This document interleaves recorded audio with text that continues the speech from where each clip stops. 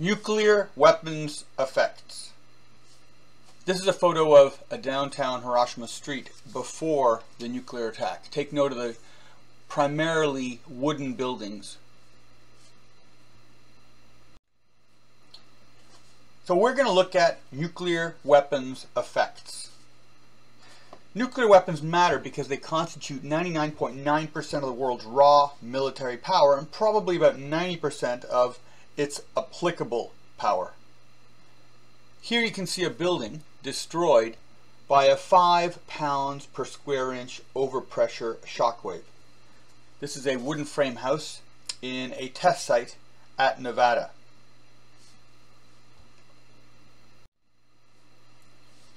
This is a damaged building in Hiroshima, 300 yards from ground zero. Although the detonation itself occurred almost half a kilometer in the air, so you can use Pythagorean's theorem to calculate it out. The distance from the detonation is more than 300 meters.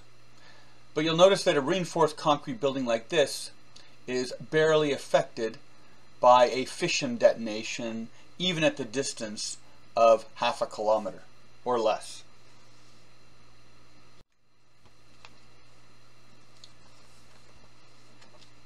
So the effects of a nuclear weapons detonation. Most of the knowledge we have of the effects of a nuclear detonation and the blast come from tests to date.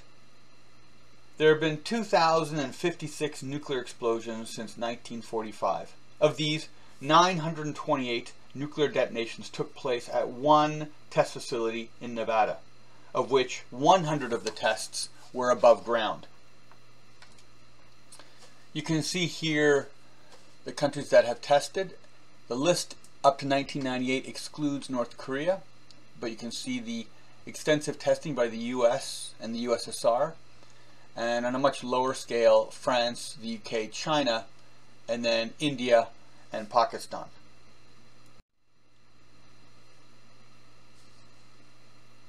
So nuclear weapons have 5 effects: prompt radiation, electromagnetic pulse, thermal radiation, a shock wave, and fallout.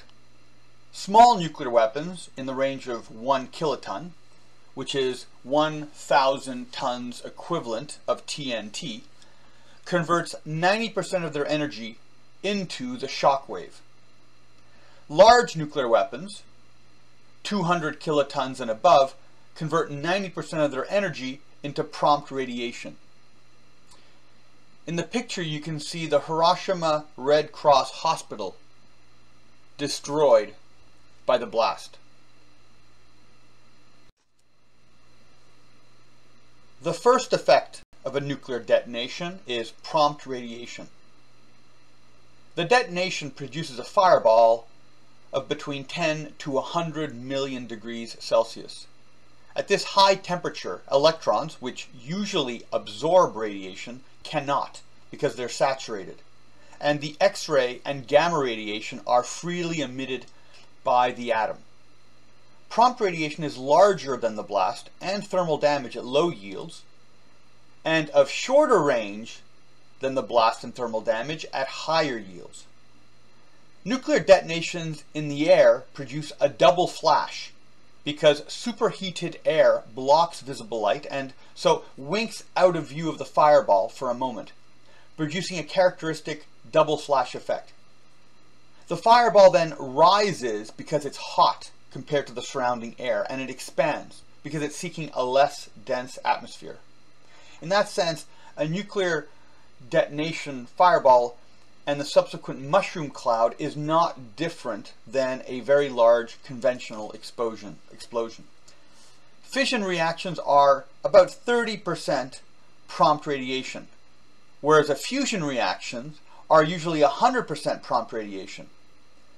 Thermonuclear weapons are about 50% prompt radiation, as they are fission-boosted fusion weapons. We will look at the distinction between fission, fusion, and thermonuclear later.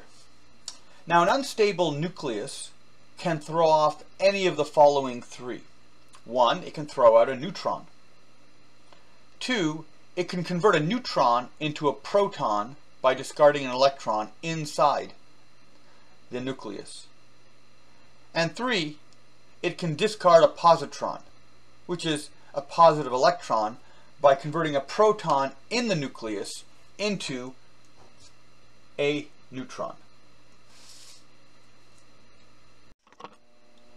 Prompt radiation has 5 different sources that are released in the first few seconds of a detonation. First, there's X-ray radiation. This is not a particle. It's emitted as a very high frequency wave from the detonation.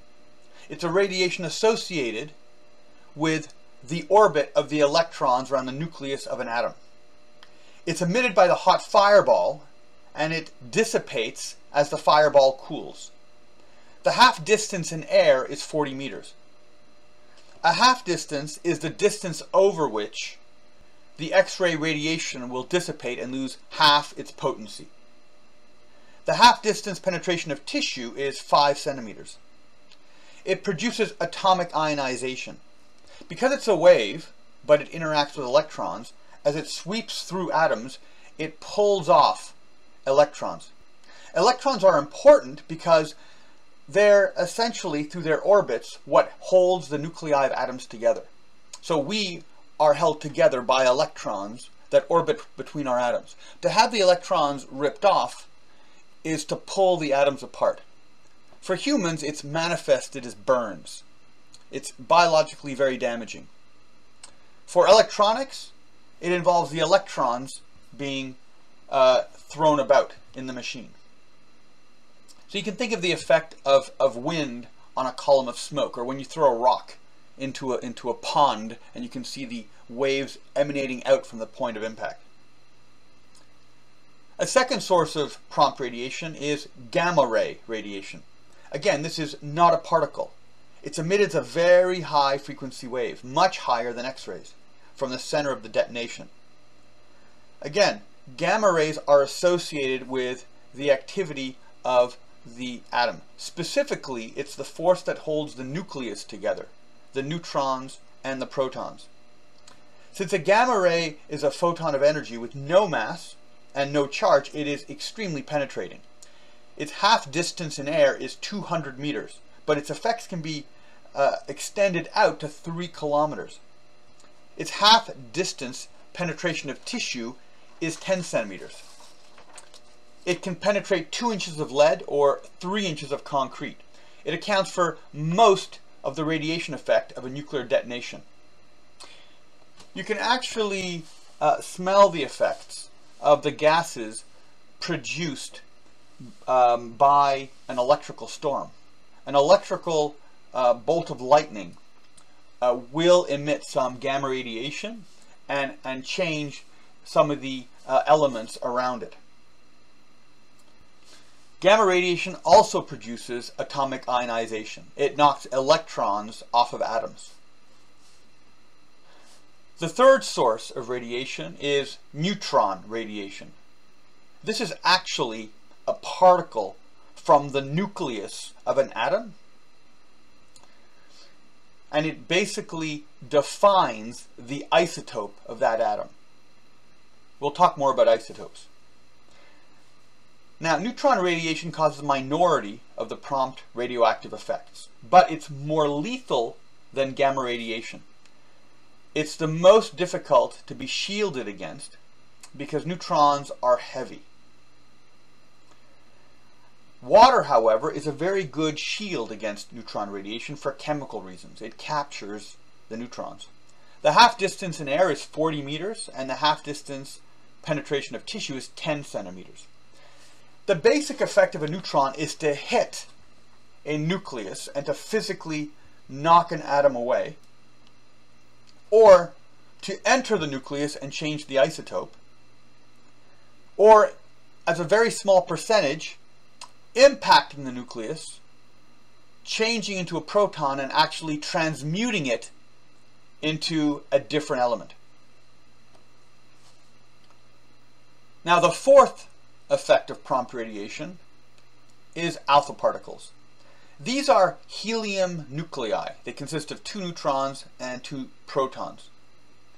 These are very large particles and can thus be stopped by paper, and are usually absorbed within just a few yards of the explosion. Their maximum distance in the air is only 3.6 centimeters. Their maximum distance of tissue is 0.0003 centimeters. In effect, they'll be stopped by your skin. They also have an ionizing impact effect. They can knock electrons off of atoms. Now, alpha particles, their primary problem to humans is that they're present in nuclear fallout. And helium nuclei of this type are unstable, which means they continue to be radioactive and can emit radiation and further particles.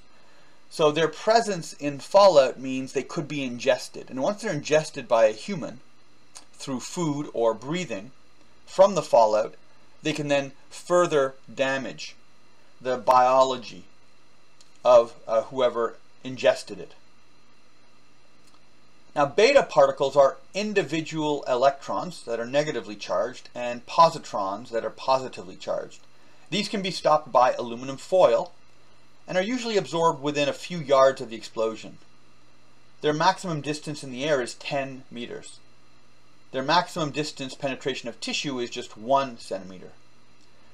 Their effects are, well, positrons can combine with electrons of impacted nuclei and release gamma radiation.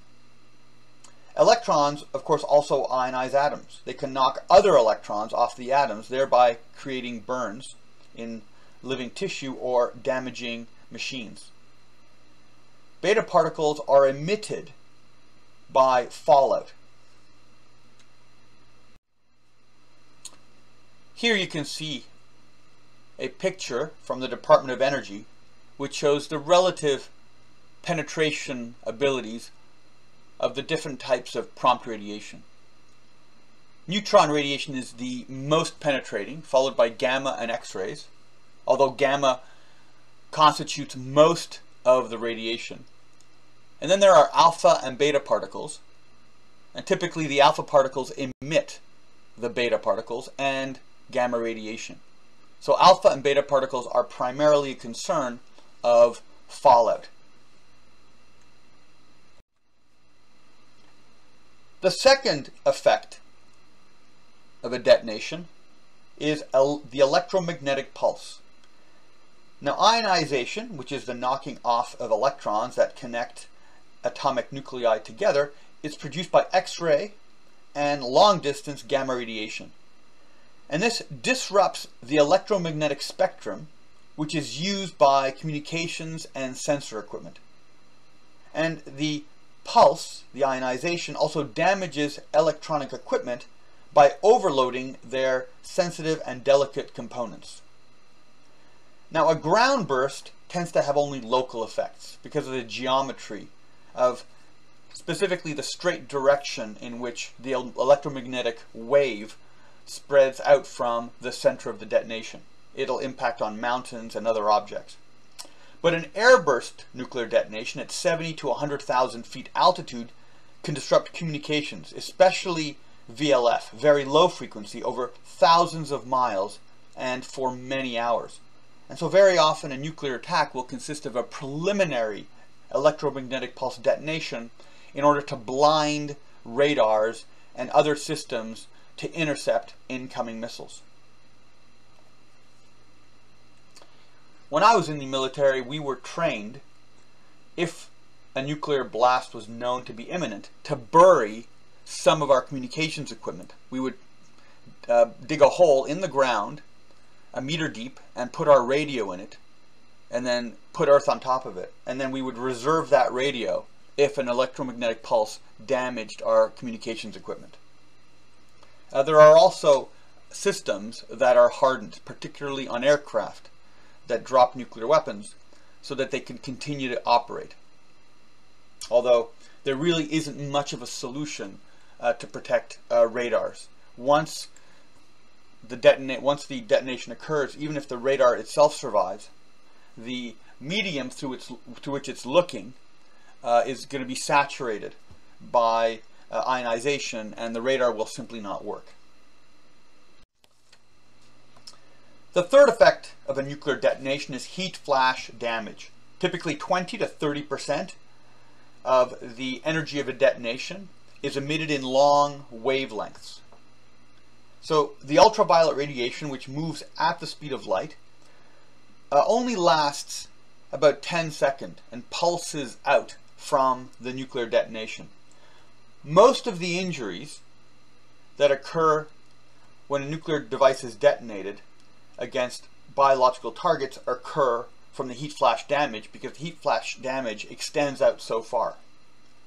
The temperature of the area immediately below the fireball can reach temperatures of up to 4,000 degrees Celsius if the detonation is an airburst. Now, permanent visual blindness is rare, but temporary blindness will occur. There's in fact only one case from both Hiroshima and Nagasaki of an individual that was actually permanently blinded.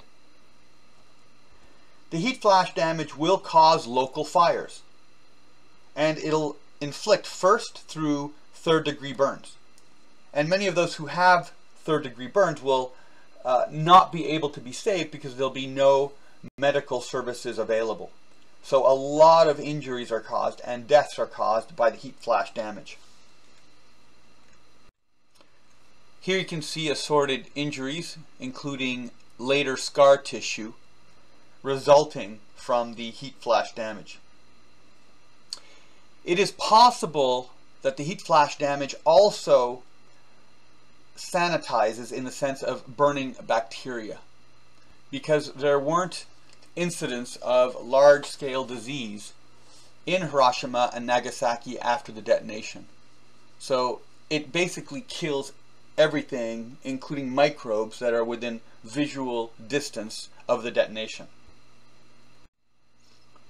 This is the irony of a melted fire truck. This is a fire break at Nagasaki. Once the heat flash damage starts fires, the fires behave in a conventional way, including firestorms. They will burn up to a fire break. And in this case, you can see there's a road here, and this road acted as a fire break. So all the houses at the bottom of the picture were burned, but none of the houses past the road were burned, even though the houses on the hill were more likely in direct line of sight of the fireball.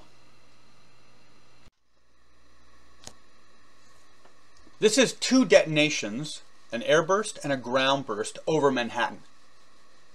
The numbers on the radii is the size of the warhead necessary to kill most of the people out to that radius from the effects of thermal radiant exposure, in other words, burning.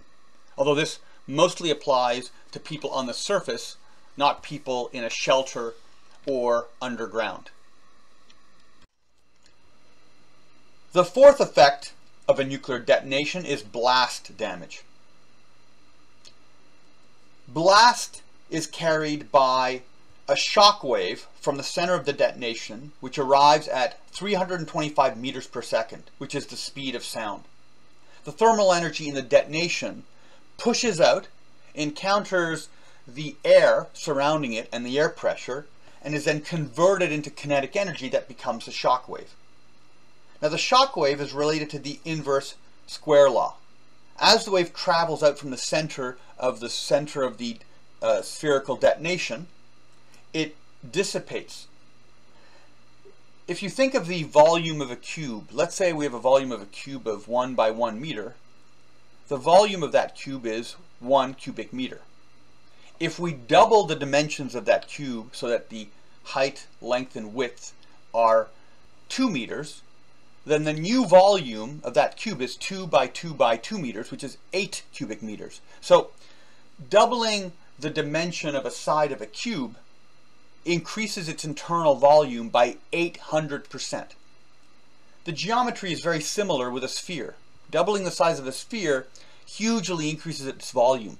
And as the shock wave spreads in every direction, up, down, left, right, in and out, it has to occupy that full volume. So it dissipates very quickly. That one shock wave has to fill in a huge space every distance that it keeps expanding.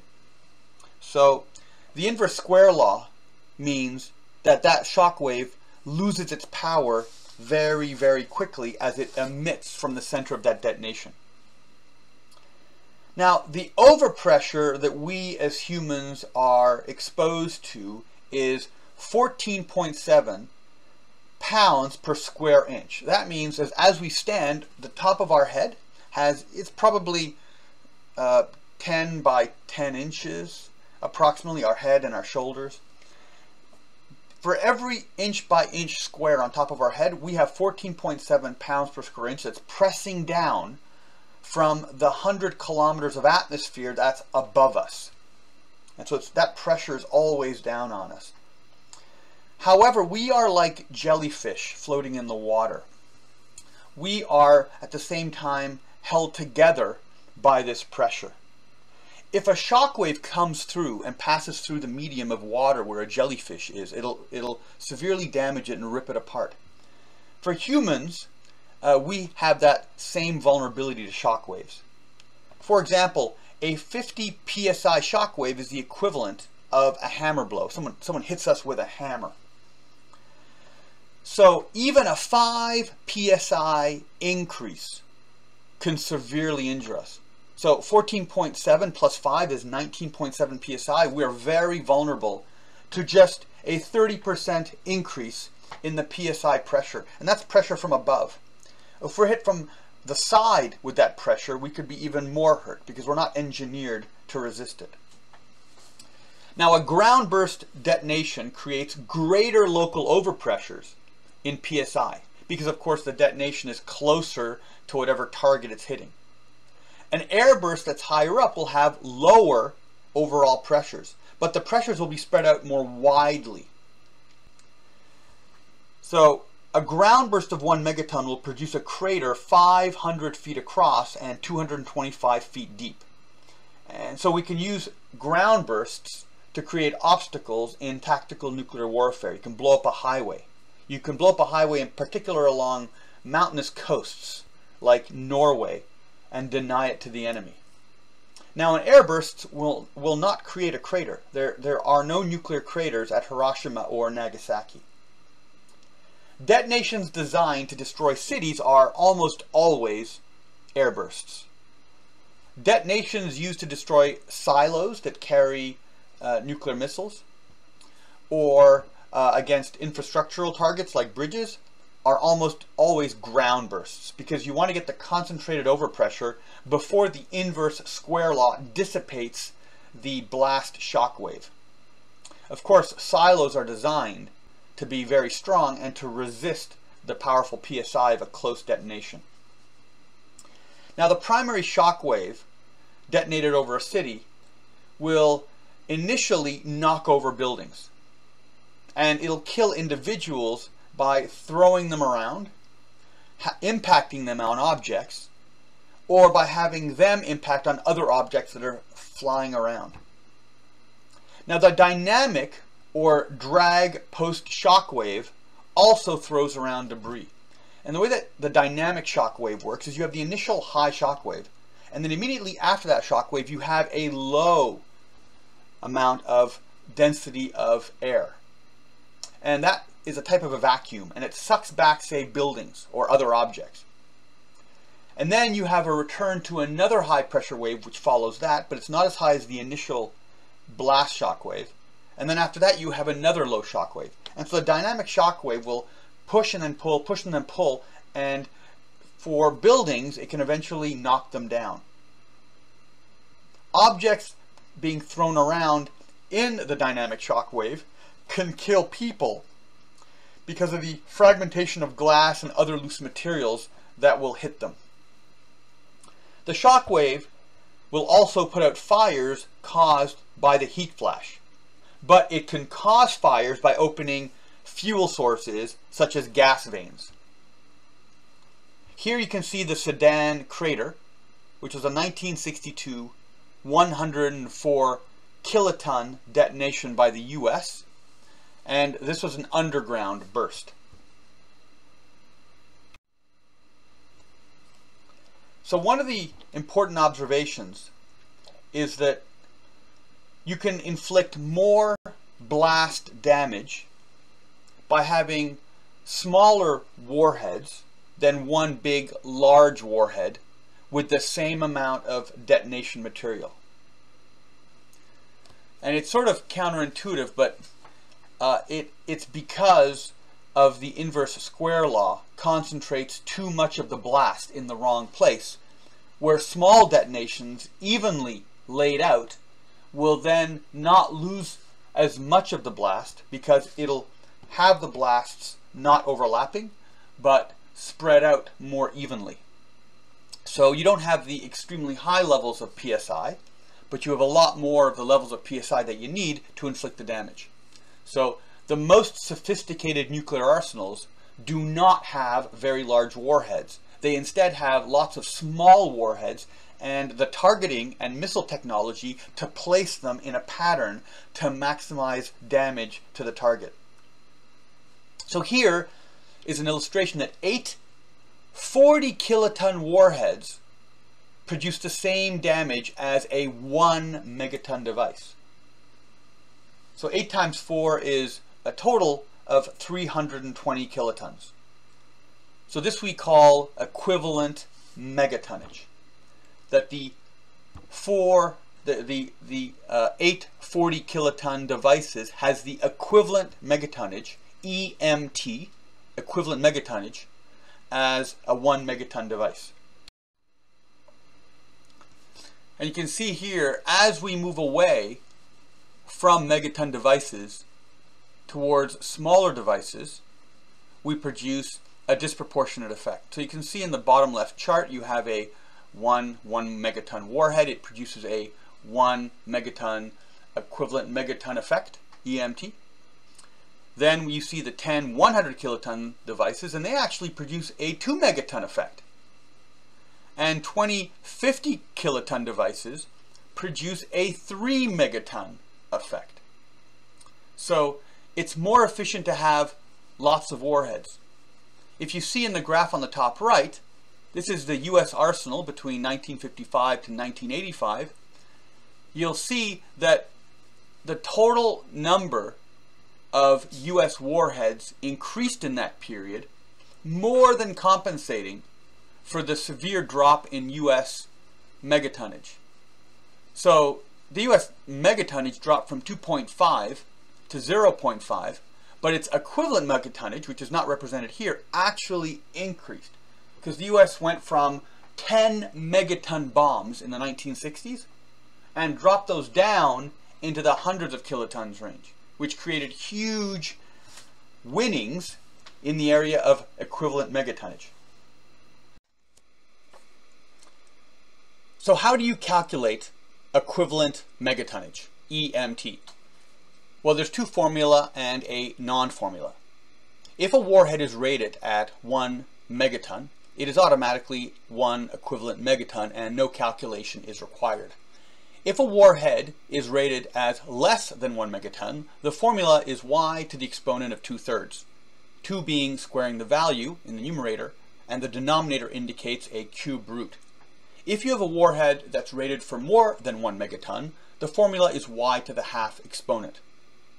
So let's take a look at some examples. A 10 megaton device. A 10 megaton warhead has a rated warhead value of greater than 1 megaton, and so we use the y to the half formula. The square root of 10 is 3.16. You can calculate this on your phone, your PC calculator, or your hand calculator. A 9 megaton rated warhead can be done in our heads.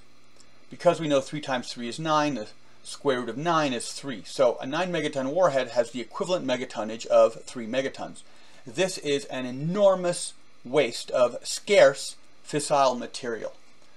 A sophisticated country with the technology of accurate targeting would never build a warhead this large.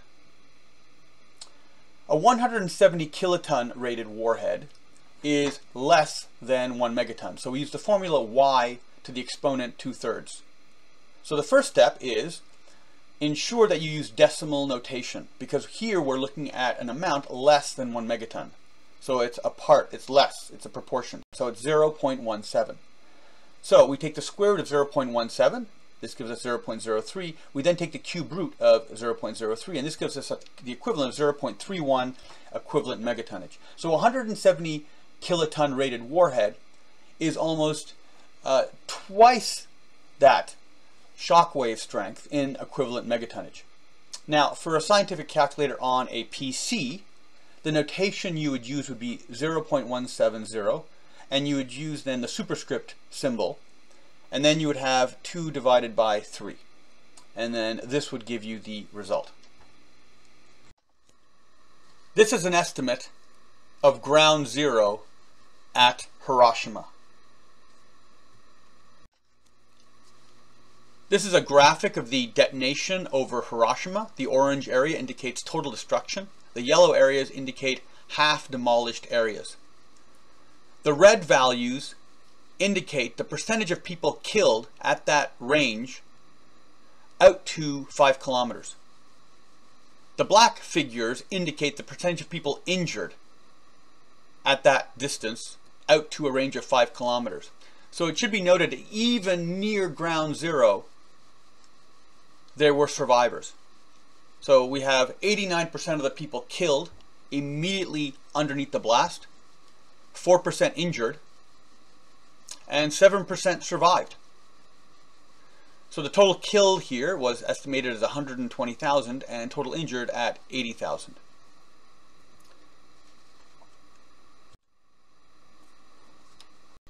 We have on the left a building at Hiroshima that was 100 meters from ground zero. Again, you can apply the Pythagorean theorem because the warhead was detonated about a half a kilometer up. But you can see a reinforced concrete building would not be completely destroyed by a kiloton device in the 10 kiloton range. You can also see another building at 120 meters from ground zero, more solidly built, with less damage. The interior is burned, all the windows have been knocked out, any peripherals around the building have been blown by the shockwave, but the essential structure of the building is largely unaffected. This is damage in the area of greatest devastation at Hiroshima. The wooden buildings have been blown by the blast damage, and the debris has been lit on fire by the thermal damage. But notice that the infrastructure, the roads, the bridges, they remain. In fact, the sewer system was largely unaffected. Here's another depiction, which basically illustrates the difference in the ability of wooden versus reinforced concrete buildings to resist a blast. Notice the persistence of the bridges. If you imagine how much effort the US Air Force spent blowing up bridges in North Vietnam using conventional weapons, this shows you that detonating a tactical range nuclear weapon, which is what Hiroshima was, will not automatically destroy infrastructure if your goal is to deny infrastructure to the adversary. This is a picture of Hiroshima in the pre-detonation period, probably the pre-evacuation period as well. So before the war, most likely. You can see the extensive wooden structures that would have not resisted the PSI produced by the blast wave. Here is the detonation at Nagasaki. Now, Nagasaki was an industrial target. There was military manufacturing occurring there. But the city was located as an extended set of structures, and sort of a long structure along a river in a valley. And so a lot of the shock wave hit the mountains and was deflected upward, and a majority of the city was around undulations in the valley that protected it from the detonation, even though the detonation was an airburst and in some sense could have an angle over the peaks of the mountains. This is ground zero at Nagasaki. You can see to the left the metal structures of armaments factories that were not completely destroyed, but are clearly completely inoperative. This is another view. You can see the factories were basically rendered inoperable. Here you can see pre and a post image depiction of damage at Nagasaki. Again, very similar to the type of wooden structures in Hiroshima. And again, you can see the infrastructure, particularly the bridge, is largely intact and unaffected. So the typical prompt effects on casualties is as follows. About a third of people will be immediately killed by the detonation in the attack area. Another third would be recoverable if medical attention were available, which it will typically not be available. 50% of the casualties, where the casualties are both deaths and injuries, are due to burns. But about 2/3 of all the injuries, that is to say those that were not immediately killed, are due to burns. So there is an overwhelming number of individuals who need burn treatment. And this scale of facilities typically is not possessed by a country. 30% of those who died at Hiroshima received lethal doses of radiation, though this was not necessarily the cause of death. Most who receive lethal radiation from the prompt release of radiation, the gamma, the X-rays, and the neutron radiation, are so close to the fireball they were probably killed by thermal or blast damage. Here you can see a southward view of Hiroshima. So here you can see one graphic that shows the peak blast overpressure and its impact on the percentage of the population exposed and what happened to them. So if you look at the 20 psi measure on the horizontal line, which is to the left, you'll see that you're looking at 85% fatality.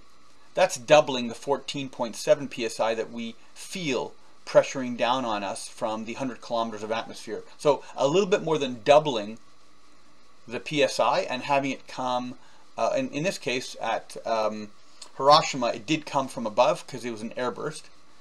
But if it came from the side, it could cause more damage because we're less habituated for that level of pressure. But just doubling the pressure creates an enormous death rate.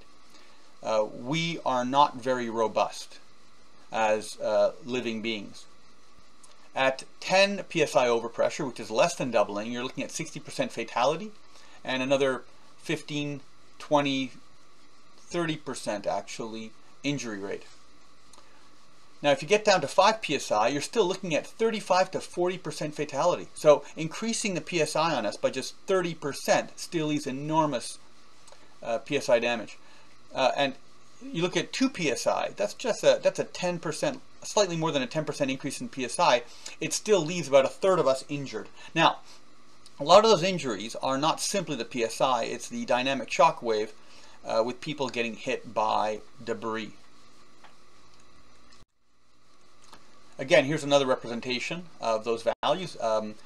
You're looking at values of greater than 12 psi, ranges of 5 to 12 psi, and then less. You can see a dramatic drop in injuries and fatalities when you get to the 5 psi and less range.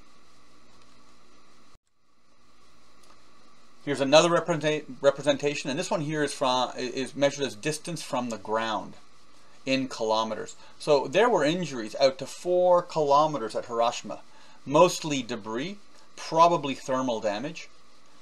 And you can see the enormous drop-off of fatalities. Again, it's related to the inverse square law, as the shock wave dissipates rapidly from the center of the detonation.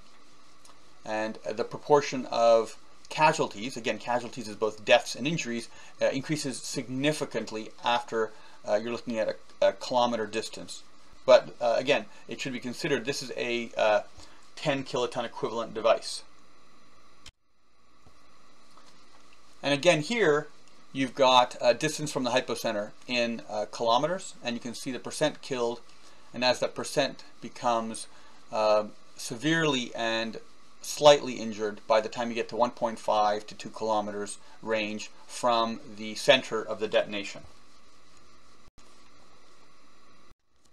The next step is to apply the Lovelace wheel, which you'll find on the Moodle site. You need to download it, print it out, and get a pair of scissors and a pin and do some arts and crafts and assemble it. This is the Lovelace Nuclear Bomb Effects Computer. This was declassified in 1979 with other material by the Department of Energy in the United States. This is available on the website, and it has to be printed out and then cut out and then put together like this. There are, of course, online computer versions which provide some of the information on this wheel, but not all of it. This particular wheel is a photocopy of an original, and the original wheel has many more parts. It's a multi-layered collection of information that calculates an abundance of things like the depth of a crater, for example.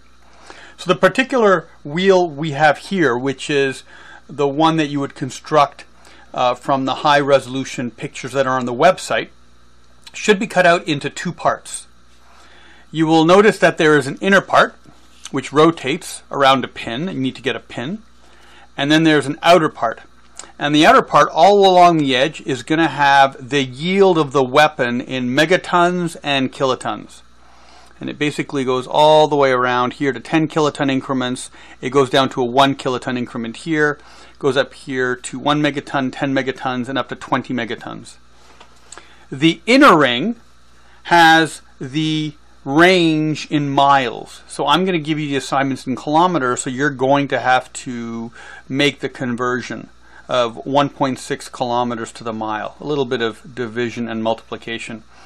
So here you see there's a window that's been cut out in this segment right over here, and it's not apparent because in the high resolution photocopies you're going to see the lower wheel photocopy on the upper wheel. So you're going to have to identify this little window here and cut it out. And it's easily visible because it's going to have optimum burst height and surface burst on one side, and it's going to have maximum overpressure, maximum dynamic pressure, and maximum wind miles per hour surrounding the window, because this is going to be our data window. Now this particular individual put a Scotch tape cover which is transparent and put a red line down the center, because we're supposed to read the values in the center of this window. And they also left this tab here at the edge. So make sure that the two parts of the wheel, when they're cut out, they're of course different sizes. It's very easy to superimpose two equally sized wheels on top of each other, and then it'll be extremely difficult to read. So it's perfectly okay to cut out the outer rim of the inner wheel so that you can see the megaton values on the outer wheel. So the information that we're interested in here is the maximum overpressure in PSI, pounds per square inch, and the maximum dynamic pressure in PSI. Overpressure is the shock wave, the initial shock wave that hits objects like structures, like silos, like buildings, and knocks them over. Dynamic pressure is the recurring high pressure, low pressure, high pressure, low pressure wave that occurs after a shock wave passes, and this will push pull buildings and people and objects and throw them around. Both cause damage, although the maximum overpressure is what we focus on when we want to see the ability of a nuclear weapon to crack a silo or a bunker or an underground complex and damage what's within. Optimum burst height is the burst height you would want to have if you want to maximize the PSI over a particular area. So you would detonate a nuclear weapon in the air, perhaps dropped by parachute or dropped as a gravity bomb, and it would detonate several hundred meters or even several kilometers in the sky if the purpose was to spread as much damage as possible to a city. A surface burst would be a detonation of a nuclear weapon shortly before it hit the ground in order to destroy a hardened target, like a silo, which is protected by a high density cement or metal surface.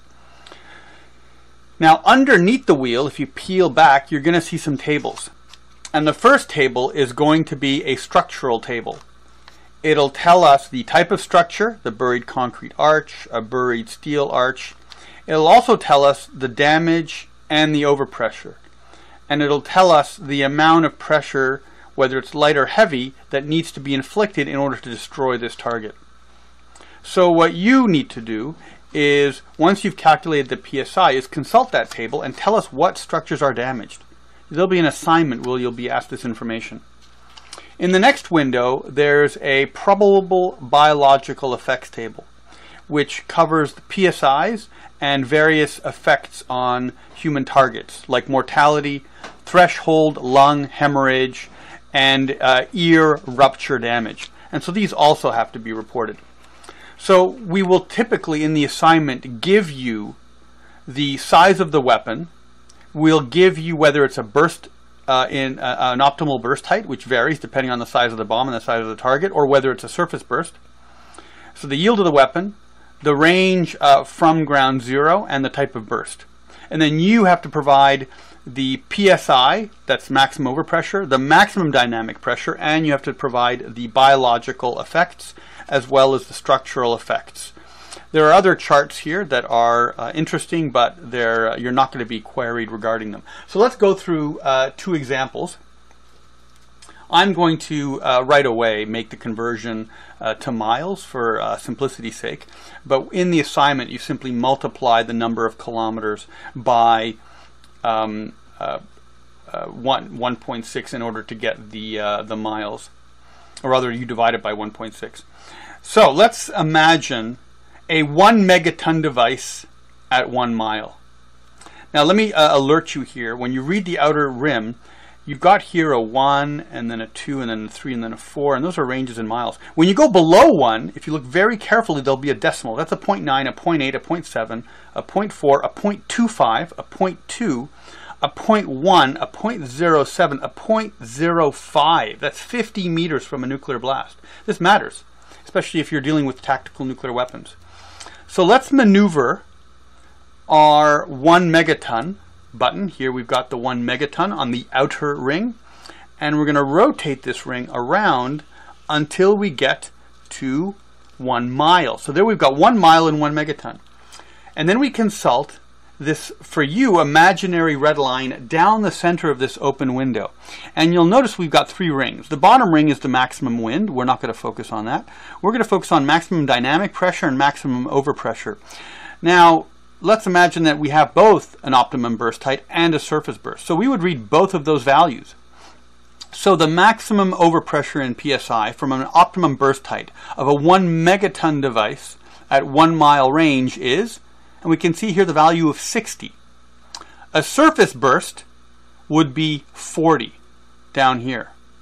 For maximum dynamic pressure, the optimum burst height, at the optimum burst height, would create a PSI of 200 and would create a surface burst of 30 PSI.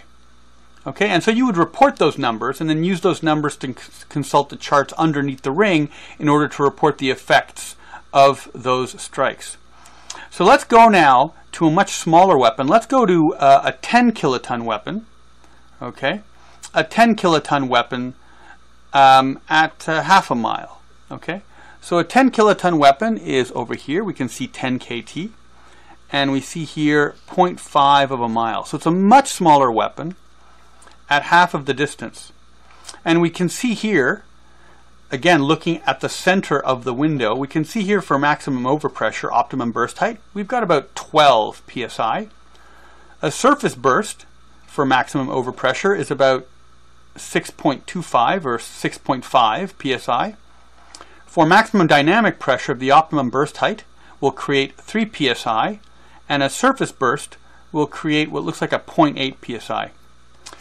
Now what happens if I give you a, let's say, a very close distance for a 10 megaton device? So let's say we have a 10 megaton device and it's going off half a mile away. So we line up the 10 megatons and a half mile, and oh look, the window with the red line is in a chart. What does that mean? Well, it means that we're off the scale. It means that at this instant the detonation is so large that the target is physically standing inside the fireball, and in that plasma ball the laws of physics are well, not undermined, but the bonds, the nuclear bonds between the nuclei of atoms has been suspended, And so you've got free electrons flying all over the place, and basically total disintegration of matter. And so there's nothing to report. The PSI is off the scale. There's total devastation and destruction of matter within that incredibly hot ball of fire.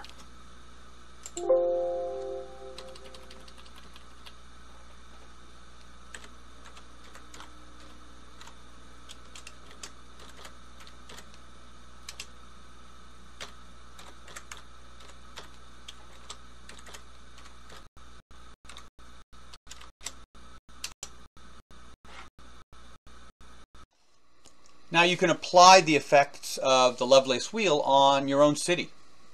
Montreal is located on the International Seaway. If a nuclear war had occurred during, say, a confrontation with the Soviet Union in Europe, it's very likely the Soviet Union would have tried to stop the resupply of Europe with tanks. And many of the tanks that the US manufactures are in Detroit. And so they would have passed on ships and trains going through Montreal. And so the Soviets likely would have struck Montreal with an SS-18 Satan intercontinental ballistic missile, which is still the largest ICBM in the world, and they're still operational as of the time of this video. It would drop about 10 warheads, which is how many warheads we estimate are in that missile, and these would be MIRVed, multiple independently targeted reentry vehicles, that would then spread out against different targets like the airport, the International Seaway, the dam at Cornwall, and it would cause enormous damage. Each warhead is probably 200 kilotons. So you can calculate the conditions over Montreal of a airburst. And the conditions would be, here I have 2 p.m. January with clear weather and 20 kilometers visibility. So you won't have a lot of the thermal effects basically reflected by the atmosphere or by clouds. So this is a rule of thumb of the effects of a detonation. At ground zero, which is the main impact of the detonation, you're looking at a complete flattening of the area. Some buildings will survive. Out to 800 meters, you're looking at lethal radiation of up to 1,000 rems. At 1,200 meters, you're looking at about 50% of the heavy structures being affected, and the prompt radiation is reduced down to about 100 rems. At 3,500 meters, you're looking at about 50% of the vehicles being disabled. At 4,100 meters, you're looking at about 50% of those are injured that are in defilade, meaning they're behind cover. But they're injured nonetheless by the shock wave rebounding off another surface or the thermal radiation before they got cover. At 5,900 meters, you're looking at 50% of the casualties of those that are in the open and are not under cover. And out to 8 kilometers, housing is uninhabitable because of minor fires, broken windows, possible water and gas veins are damaged. Now the fifth effect of a nuclear detonation is fallout. An airburst minimizes fallout because the fireball does not make contact with the surface and therefore doesn't drag the surface material mixed with the alpha particles up into the mushroom cloud, which is then distributed into the higher atmosphere, which then comes down again. Fallout varies very widely depending on the prevailing winds, and it's not necessarily visible. As peculiar as it sounds, navies spend a significant amount of effort cleaning their decks. They have something called a citadel system, where there's a spraying system to get the radioactive fallout off the ship, because the radioactivity interferes with the radar equipment and the communications equipment and with the crew.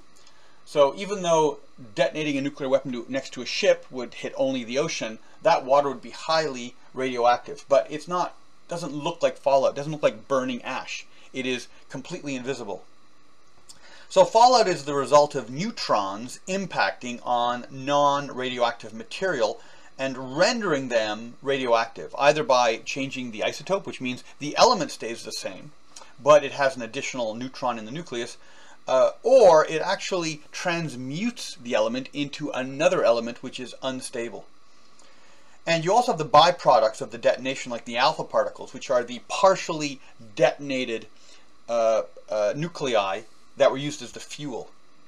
And you also have the undetonated portions of the bomb, not a lot, when you have a nuclear reactor that goes into a meltdown and detonates, there's a lot more nuclear material that's spread around. So Fukushima and Chernobyl actually inflicted more damage on their environment in terms of radioactivity than the remnant warhead of a nuclear device. A nuclear device is going to have several kilos of the warhead in fissile material, where a reactor will have several tons, maybe 1,000 weight more or mass more of radioactive materials. Now there's 300 different isotopes of 36 elements that can be produced by the neutrons impacting and transmuting or changing the isotopes in a normal environment.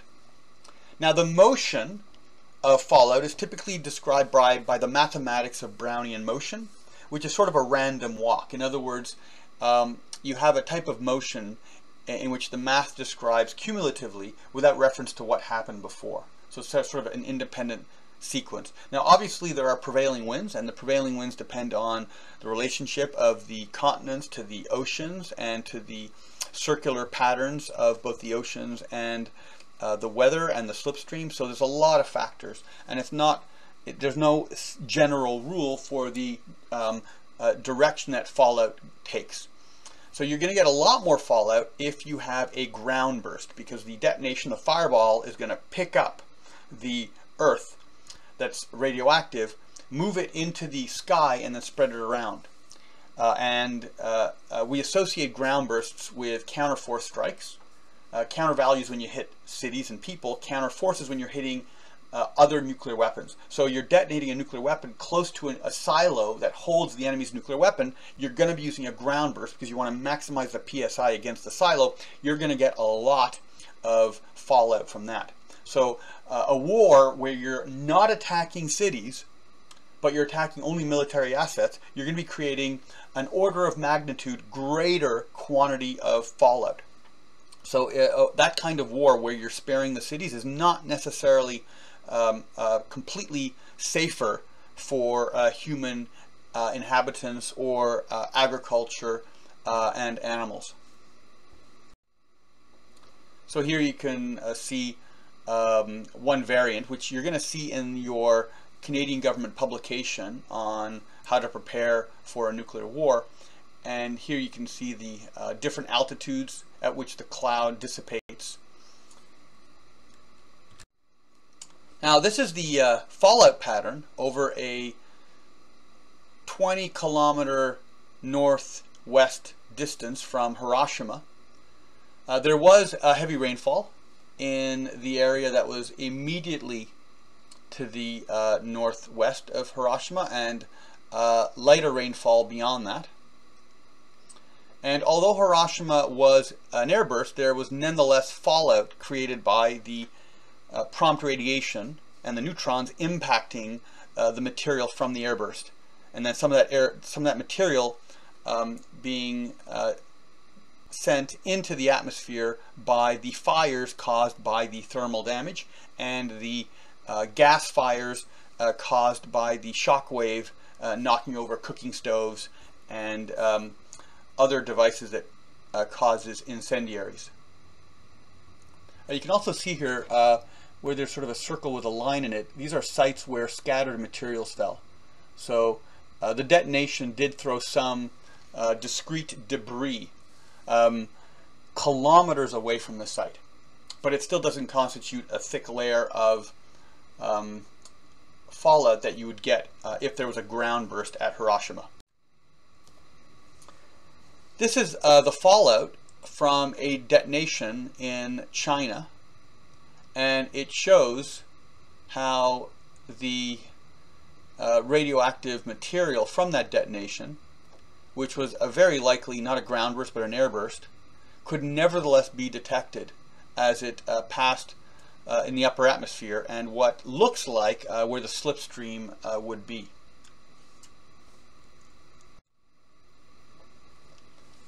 Here is a graph that represents the height of a warhead and its yield in kilotons. Obviously, as a warhead has a bigger yield in kilotons, the fireball will be larger. And the key indicator is whether the fireball touches the surface, and that has a huge impact on the volume of the fallout. So you can see whether you have no fallout, no local fallout, or local fallout, and it has to do with the size of the warhead. So if you're looking at a 600 kiloton device, the warhead will touch the ground at 700 meters. Now, I've seen a 50 to 100 meter fireball created by a conventional detonation, because I was an Army engineer officer for 15 years, and I've blown up some pretty big bridges, and we would enhance the fireball detonations by using double-layered garbage bags of gasoline. And so you create these conventional detonations that look almost identical in the mushroom cloud and the fireball that precedes it. And the reason, just to explain, the reason you have a mushroom cloud is the fireball, you have the initial detonation. It's a completely spherical, orange, yellowish ball. And it occurs instantly. And then this ball goes up in the air, and as it rises, it's like a crystal ball. It fills in with gray and black smoke as the air dissipates the energy. And then you have sort of, it's like a toroid, like a donut that's rotating in. You have this rotation from the top, like it's a donut, to the outside and down. And so you have this formation that goes up. And it leaves behind it a tail, and that's the stump of the mushroom. And so this mushroom cloud will go up in the air, and then it'll lose its toroid shape and become sort of a diffuse cloud. And so you can imagine a 600 kiloton detonation is just going to be 7 times bigger, and which is it seems like large, 700 a 700 meter ball, but in fact it's not much bigger than a very large conventional detonation. So it's not anything completely magical. What's different is, of course, the enormous shock wave and the radiation and the thermal effects.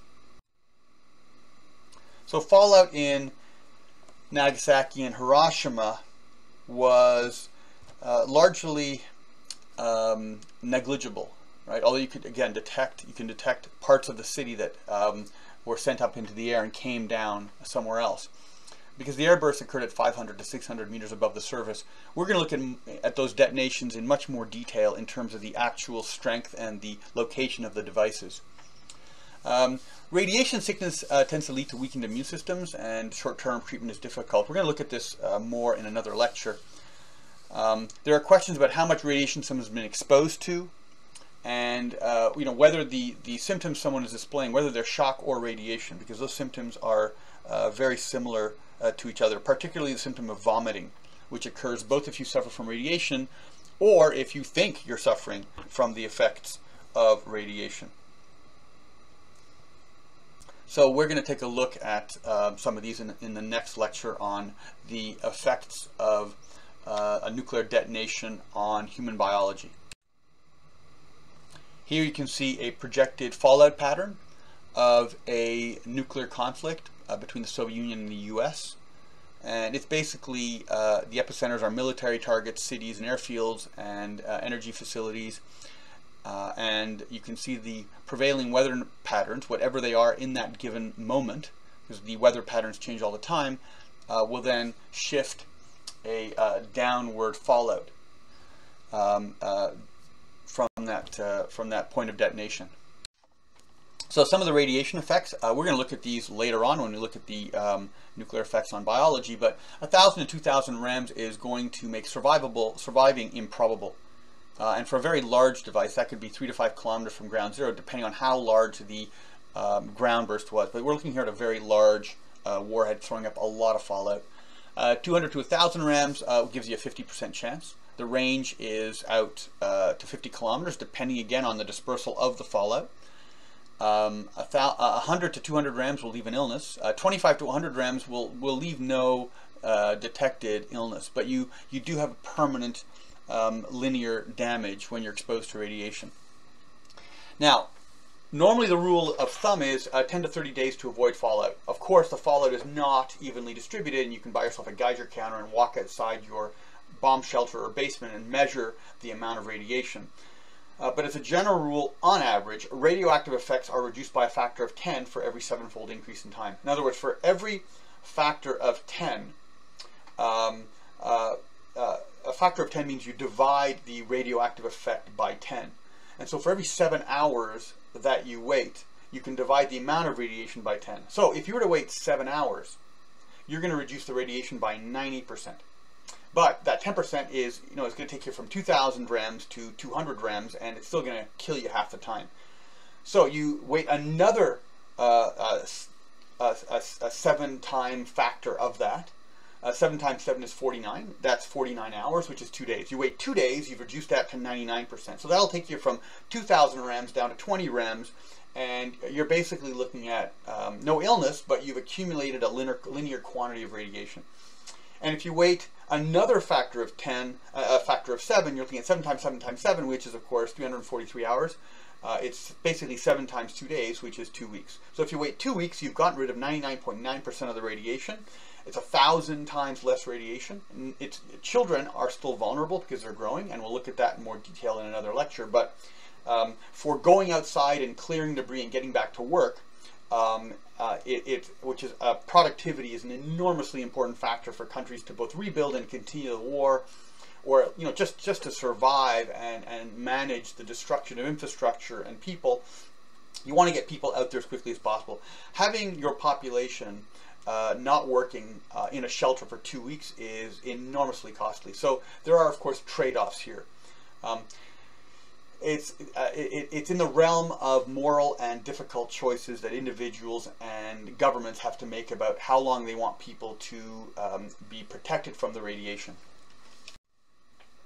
Here again, you can see the graphic from the Canadian government's handout that you have access to. You can see the fallout decay. After 1 hour, there's no change. 7 hours is a 90% drop.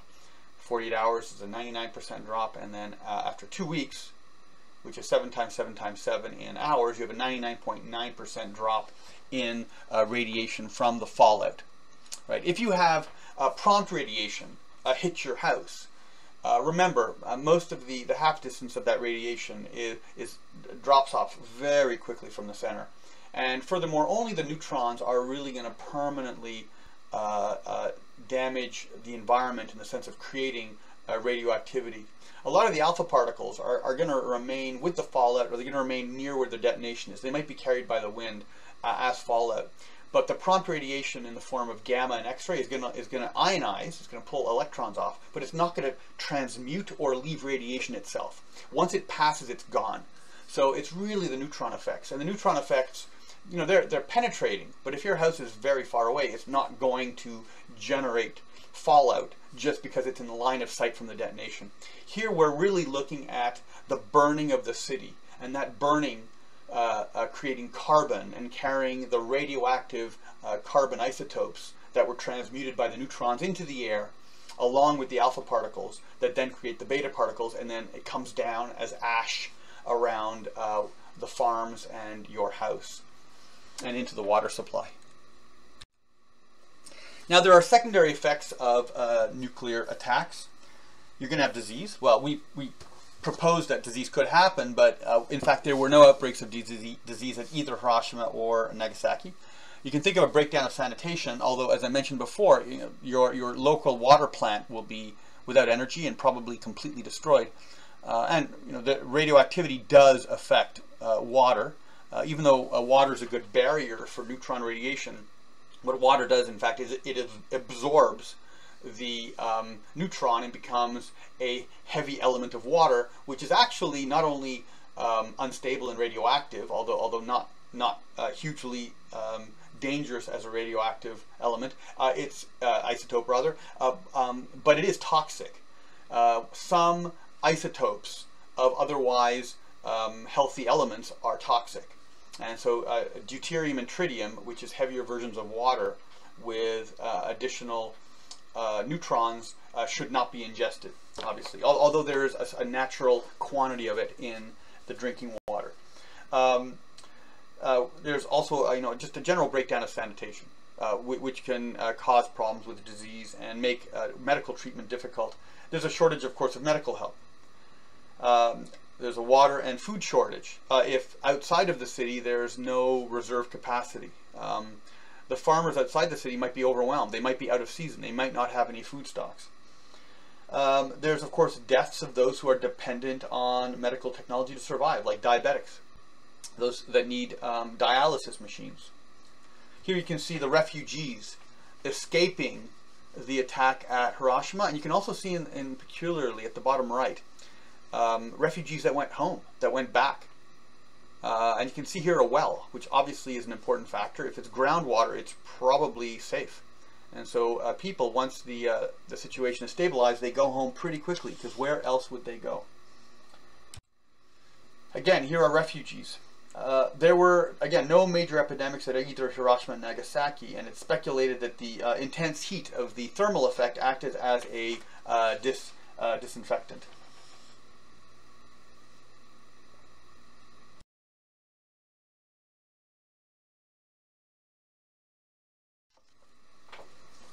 Some of the longer term effects are wildly speculative. This is from the book by Herman Kahn on thermonuclear war, a publication from the 60s, in which he explored large-scale nuclear war, and he thought about long-term genetic effects. And as we'll see later on, the genetic effects of being exposed to radiation have been exaggerated. So we'll look at that when we look at the effects of radiation on human health. Now, the big question that comes out of the effect of a nuclear detonation is the effect of multiple nuclear detonations, and can nuclear war end civilization? And it's an important question. I think it should be considered that most nuclear weapons, even at the height of the Cold War, when we had several gigatons worth of nuclear detonation capacity, most of the world was not targeted. The nuclear weapons were going to hit cities in North America and Europe, Eurasia, China, Japan, maybe some targets in Australia, several targets in the Middle East, mainly the oil-producing areas, probably the canals, maybe the Dardanelles, the Straits of Gibraltar, maybe South Africa, because it's an important point for the transshipment of oil tankers, maybe the Panama Canal. But large parts of the world were going to be unaffected. Africa was mostly not going to be nuked. South America, not going to be nuked. Now, yeah, they were going to be exposed to fallout, but fallout doesn't cause immediate death. It causes long-term health problems. And it can interfere with reproductive health. But again, generally, cancers affect people later on in life. And radiation builds up that vulnerability in later life. So, as with most large-scale human disasters, migration solves a lot of the problems. Bangladesh has 160 million people. It's not inconceivable that they would simply take boats and migrate and reoccupy and repopulate those parts of the world that were vacated by large-scale nuclear war and the secondary effects, the political chaos, the breakdown of civilization, and those secondary effects. Well, the Bangladeshis do have a Nobel Prize-winning author, and so Tagore, and so the movement of peoples would just renew civilization. So it's very unlikely we would end civilization. It doesn't mean we won't end civilization in the future, because a nuclear war in conjunction with other disasters, or a protracted nuclear war in which nuclear war becomes normalized and the main instrument of violence, you can definitely see societies fight themselves into non-existence. And for this, we're going to talk about this later, but we refer to the Bronze Age collapse, when some environmental phenomenon that's not entirely clear disrupted almost every civilization on planet Earth around 1100 before the Common Era, 1100 years before Christ, 1100 BC.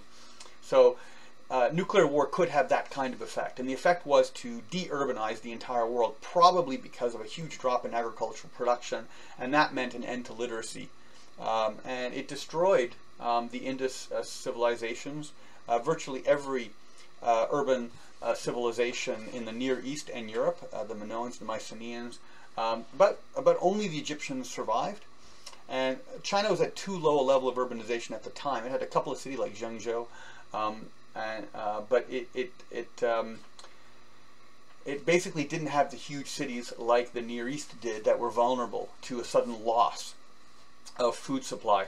So disasters have happened in the past, but out of that disaster came our classical civilization. The Mycenaeans turned into the Greeks. The Canaanites turned into the Jews. The Semitic peoples on the coast of the East Mediterranean turned into the Phoenicians, and these people had new dynamism, although they had some memory through Homer and the Iliad of the pre-classical period, which influenced them. They created a new culture, and these cultures affect us to this day. So, can nuclear war end civilization? Unlikely. Much more likely they're going to transform civilization. For there to be that scale of destruction, you would basically have to also target South America and Africa and South Asia and other areas that are basically preserves of human civilization. So this would be an excellent paper. It's one of the big issues everyone discusses, and it's very often flippantly treated by journalists and not really thought of in a clear and profound fashion.